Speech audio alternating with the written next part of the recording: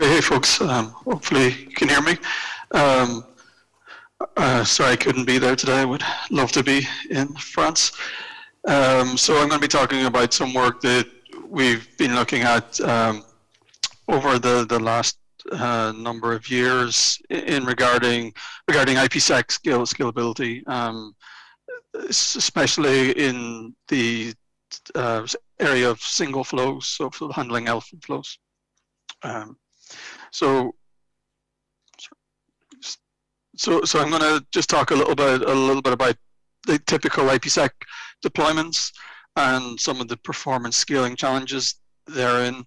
We're going to talk about the event pipeline approach that we took based on the IPsec Gateway and DPDK. And I am aware of the work that Hammond and team have done in the IPsec Gateway to enable an event-driven architecture there.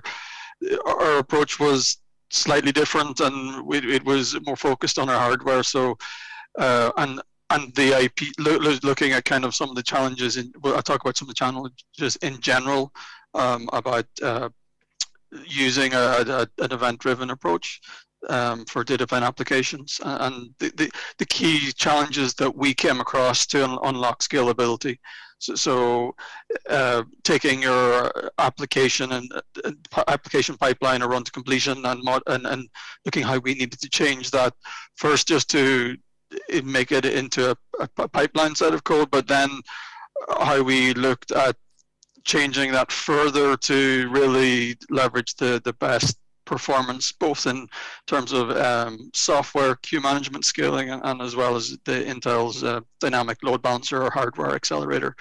It's available on our Atom Snow systems and our next generation Sapphire Rapid codename Xeon processors.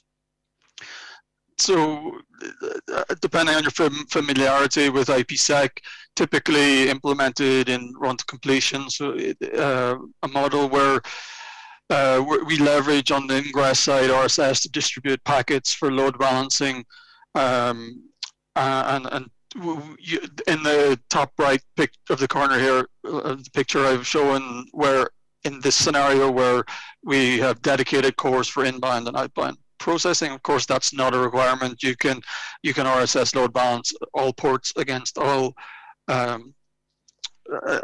worker cores, which may give better load balancing. And again, it will depend on your IPsec deployment, whether it's a case of you're having a gateway of tens of thousands of hundreds of thousands of flows. That may not be optimal because it will induce even more cache churn for the table lookups.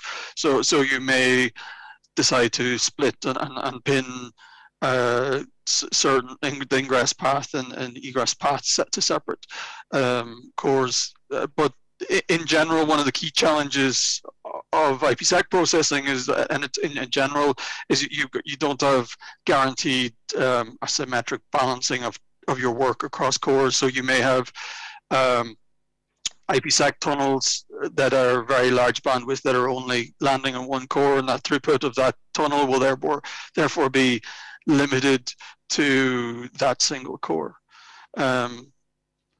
We also on the egress path, we have some we can be having many plain text flows that are getting mapped to a single queue. So in that case, in a simple or a naive RSS load balancing scheme, it introduces a problem where you may have multiple plain text flows that are load balanced across n number of cores, but they all have to egress in the same tunnel, and that then requires atomic operations and on things like sequence number allocation, and that has implications on performance.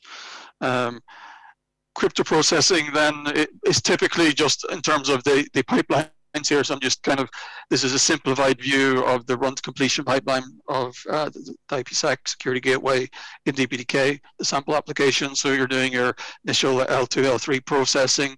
You're doing a security policy lookup, security association lookups then for the outbound path for ports that are defined as protected. And then you, depending on the SA definition, you may be doing transporter tunnel mode IPsec, you're doing the sequence number allocation and encapsulations, you're doing the crypto processing, and then after after crypto processing, you're doing a secondary table lookup and then deciding on your egress port and doing the L2 MAC encapsulation before transmit. The inbound, again, because of time, I won't spend a lot of detail, but it's similar path, just where after L3, you're just doing a straight security association lookup, you're doing anti-replay checks, your crypto processing, and then your anti-replay window updates after post-processing, and finally, you're looking at the inner flows to see if they're valid for that particular tunnel, and before again, routing and forwarding decisions are made. So the typically in these pipelines, both the ingress egress, obviously for packet size, crypto is the most significant element of your cost. But in IPsec, it's also worth bearing in mind when you're in those scenarios, security gateways with huge numbers of tunnels, the table lookups start to play significant percentage of your cost, especially when you're looking at a high throughput, a high packet rate on an average small packet size. So some of those key performance challenges from that pipeline is the atomic operations on the sequence number. So for that outbound IPsec path,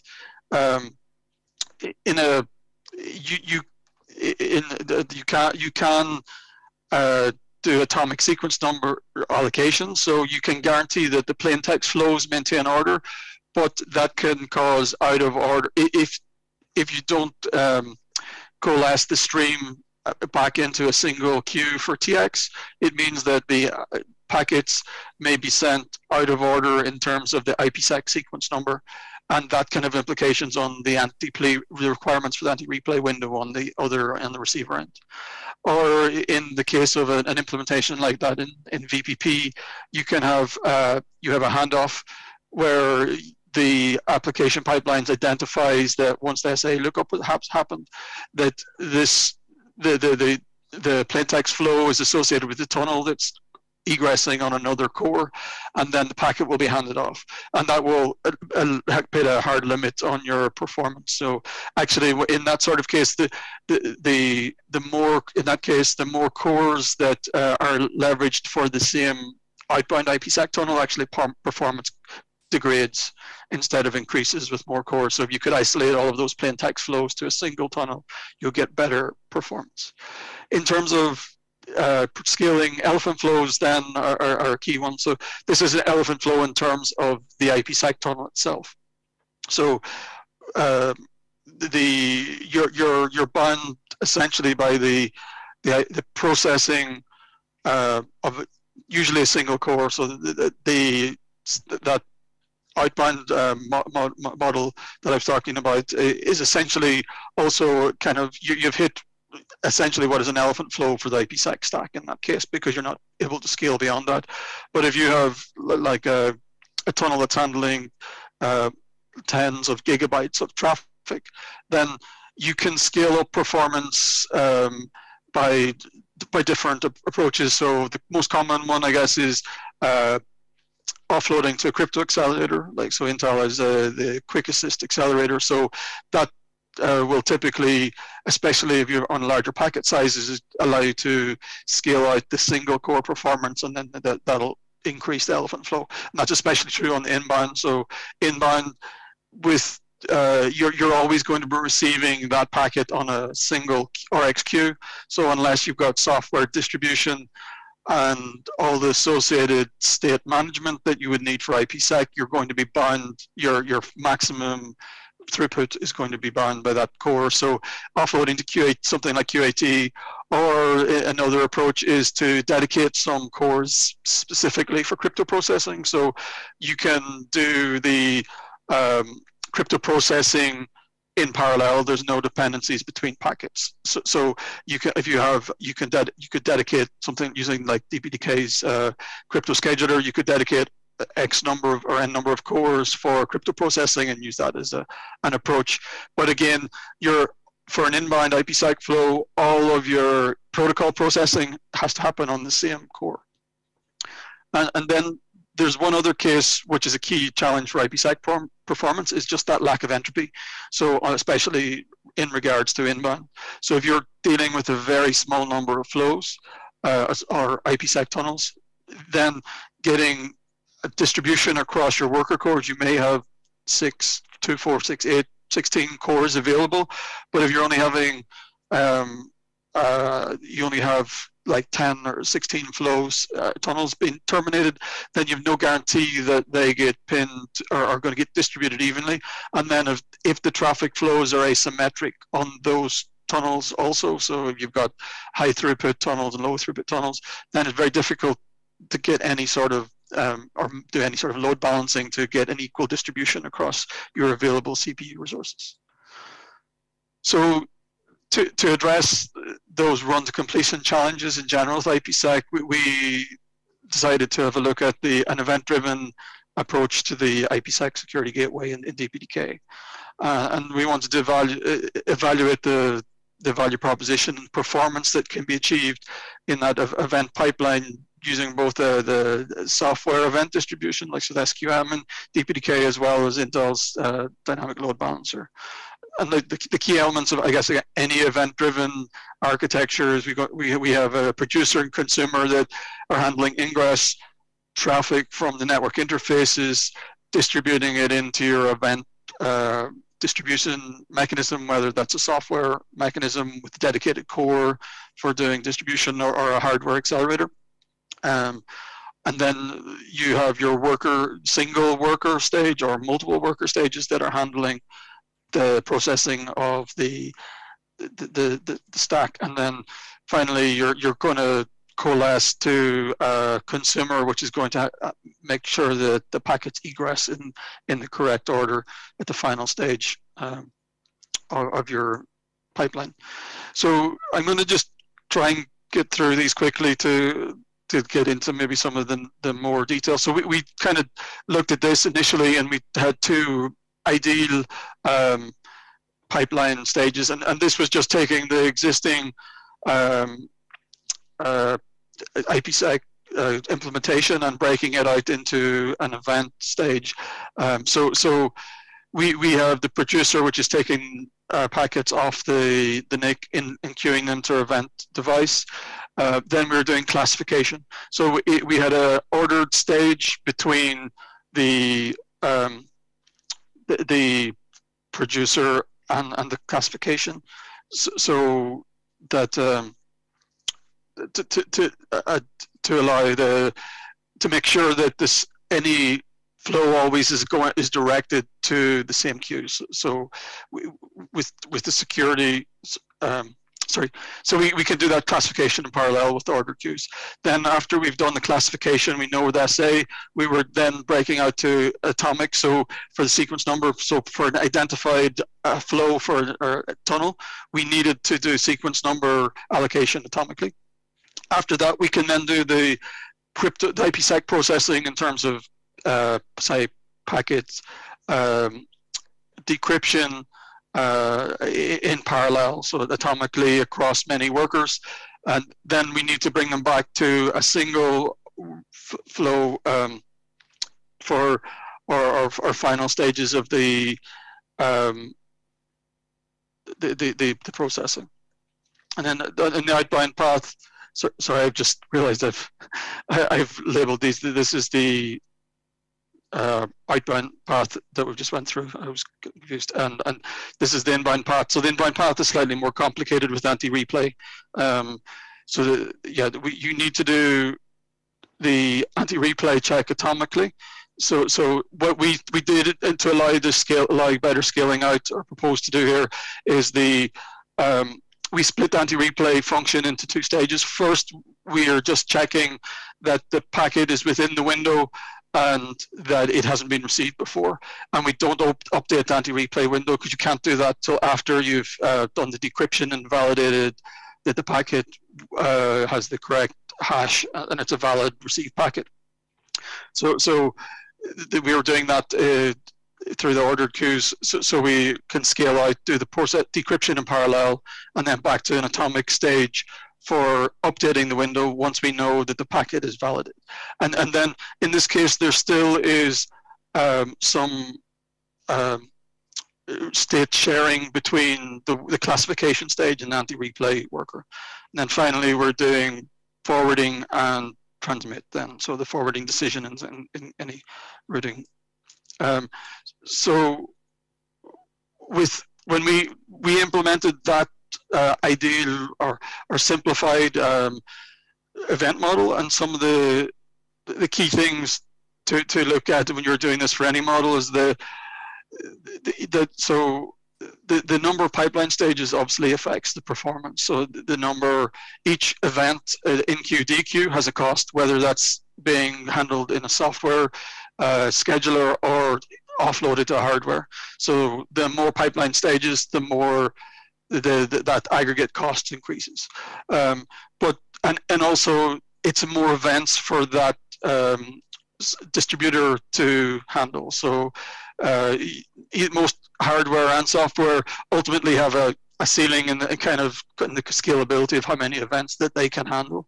So we, in terms of that, we did two things. We reevaluated the pipeline to reduce the number of stages slightly. And also we did some packet batching at the first stage. So instead of having a single event per packet, if we had matching RSS fields, we would batch them together. So just using the hash generated from the NIC was doing a naive hash, and that guaranteed that on, say, an inbound processing, that we're getting all of the packets of the same flow going through the same worker, so you don't have any movement of that. When we're doing the anti-replay stage, we're not going to be doing it on different windows or different workers. Also, the memory coherency. So when you look at the performance and how it scales, what you notice, which has a huge impact in any pipeline application, is if you're modifying the same area of the packet on different locations. So, for instance, in IPsec, we were doing encapsulation of the IPsec header with IPsec header and potentially an IP tunnel header, and then later in the next stage we were doing the lookup on that, and the likelihood of those two stages being on the same worker or the same physical core was low. So then you had all of the data that you wanted to use to look up there, like your IP headers, were not in cache on the worker that was doing that forwarding decision, and that increases the number of cross-course snoop. So we redesigned the pipeline to try and make all to bring together all the places where we're modifying and looking at that memory, so we're cache optimized. That's not always completely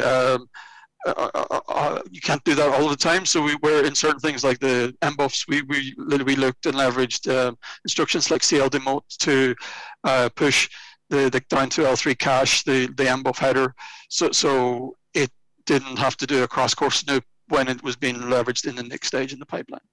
So although we say we scaled down the number of stages, we only reduced it to 5.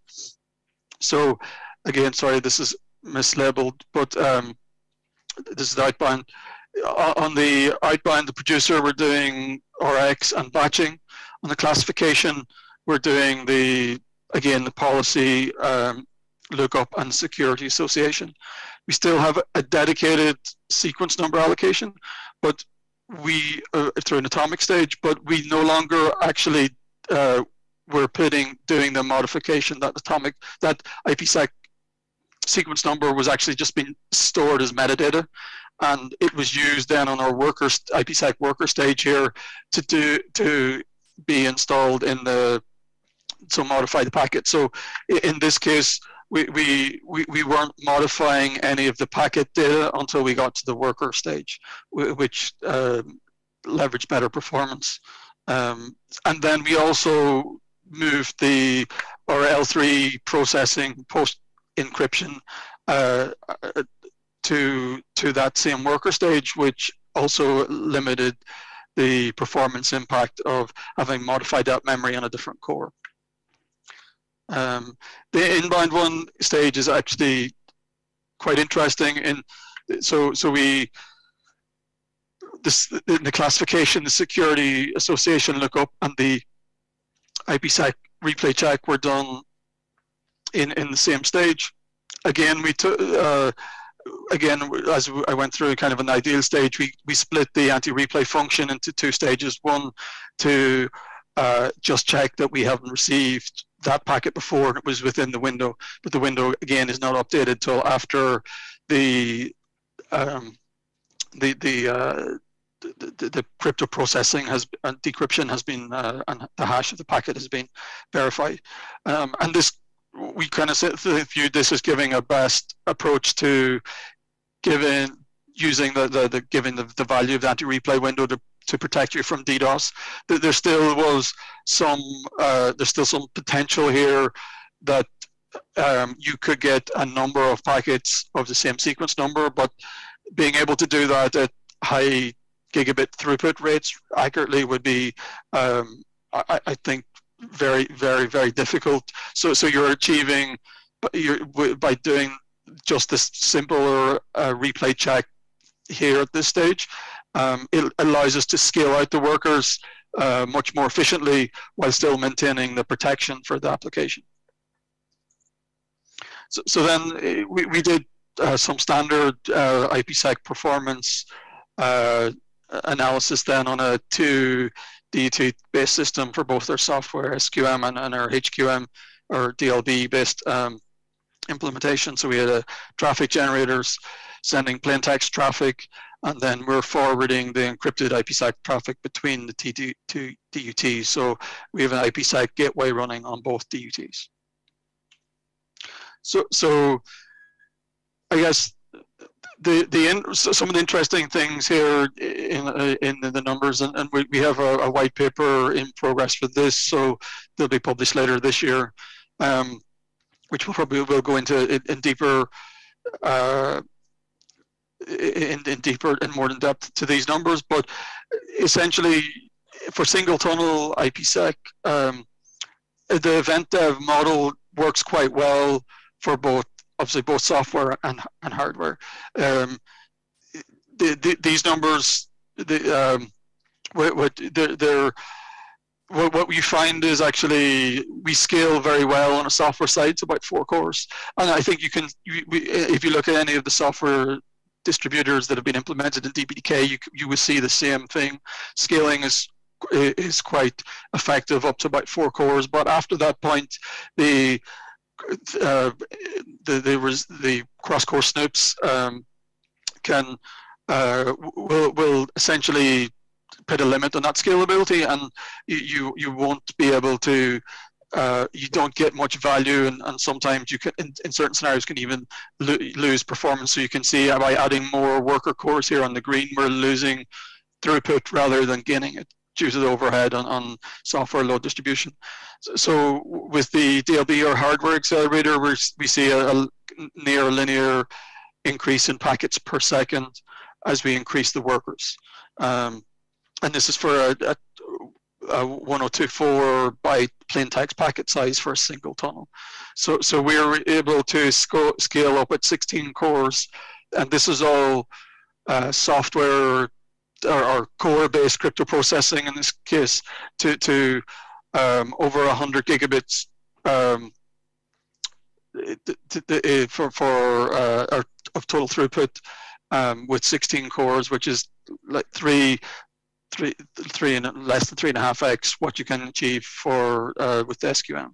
So the SQM based module was getting just over 40 gigabits per second.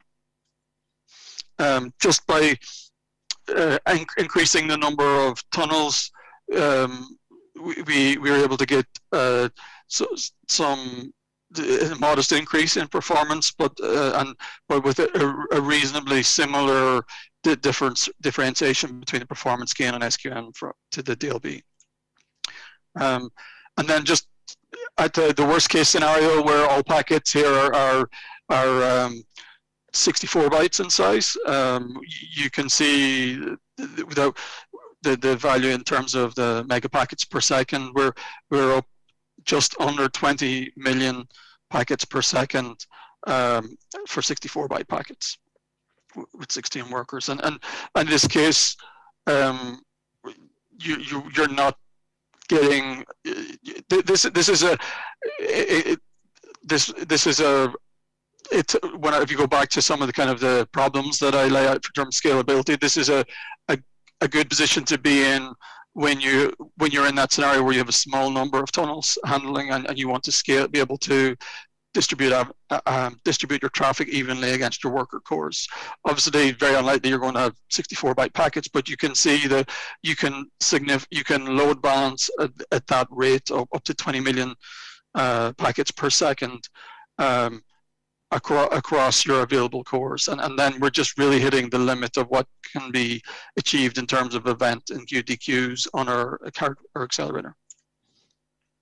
So, in terms of the summary, the in-run completion models were usually constrained by that of a performance of a single core, and this constraint can be overcome with that multi-stage pipeline, either by using software-based distribution or hardware. The pipeline design that we have tends to saturate in terms of our maximum performance in software, obviously sooner than hardware, dedicated hardware device. We've kind of illustrated how we can, especially when you want to scale out to large numbers of cores, that we can achieve nearly 4.5 times the performance at that 16 core mark with the DLB hardware accelerator versus a software scaling out to that same number of cores. But not only, and with the mega pack, or sorry, that million packet per second number that we're just looking at also demonstrates that this can help you protect the user from those poor traffic distribution scenarios as well, by being able to achieve a really high rate of distribution across the available worker cores, even if the ingress flows are really unevenly distributed in terms of their work. And I guess the Eventdev library also is a proven, and it's an easy way to manage building these multi-stage pipelines. And then gives you that flexibility to target different platform acceleration techniques as well. So, and just want to acknowledge some of my colleagues who did a lot of work in this space, and I'm just giving the presentation here. I can't say I was responsible for a lot of the development. So, okay, any questions? Declan, we have a question from one of our regular contributors and a tech board member, Stephen Heminger. He asks, why is a TX stage needed? Why not just have a transmit queue per core? So it on that because we're distributing out to on especially on the outbound path, you have many workers in parallel that can be doing the crypto encryption and encapsulation and forwarding. So we could have n number of workers all working on the same flow in parallel. And if you did TX at the end of this final stage here, then we could induce out of order packets on the wire. So another maybe approach to that, instead of going through another stage of the pipeline, is we could have some sort of atomic locking and sharing a single transmit queue is another approach that's been looked at in other scenarios. But in this case, we wanted to kind of keep a full event-driven one. But essentially, because we have, or this IP worker stage could be working on, you could have multiple workers working on the same IPsec tunnel in parallel at this point. We need to guarantee that ordered egress of packets from the system.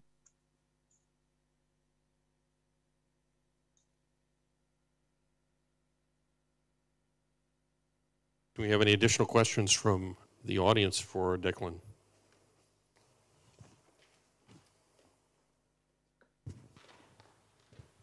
Question from Liang. Hi, Declan. I have one question about the DLB. If you notice any changes about the overall latency compared with the software solution, software pipeline? So yeah, there are latency a implications of leveraging the accelerator like this. Similarly, to the way if you're using a quick assist or a crypto offload accelerator, you're doing interactions over the PCIe bus. So those do have additional impact to the, I guess, the port-to-port latency of the pipeline. But that's you give that latency up to achieve the higher overall capacity for that single tunnel. Yeah, so my understanding is if your pipeline is longer, that latency may, how to say, can increase potentially as well, right? Because we need to go through. Yes, yes. So the more stages, that's another reason to potentially limit the number of stages of a pipeline, because you're enqueuing to the accelerator. It has to make a scheduling decision. Your worker has to then come and pick that event up off its queue, and so you'll get a aggregation. There'll be a cost to each enqueue dequeue function, and the number of stages that will be increased onto your port-to-port latency. Okay, thanks a lot. Thank you. I have another question online from Akil Goyal. He says, question for Declan, are there any patches available for IPSEC, SECGW, which create these pipelines? So at the moment, we haven't pushed this to the DPDK community. So that's what we're planning over, I guess, the course of the next number of quarters. A lot of this work was started about 2 years ago as kind of a proof of concept, and it was based on an early 20 dot release of DPDK. So we first have to get our house in order and rework the patches into the latest version of DPDK before we can share them with the community. But the intention is to upstream. Yeah. Any other questions from the audience before we wrap? Declan, thank you so much for taking the time to present to us. We're honored to have you and really enjoyed your talk. Thanks.